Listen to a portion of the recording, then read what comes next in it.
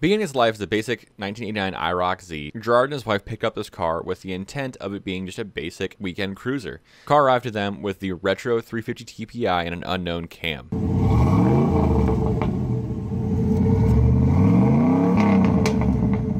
Gerard went to a swap meet where he found a First TPI intake. This a fairly rare intake to find in the wild, breathed extremely well, and he got this thing for an absolute steal. So he coupled that along with the knowledge of Lingenfelter. Gerard stabbed in the LPE219 cam, a fairly small duration cam. On top of that, they threw on a set of custom Corvette 113 casting TPI heads.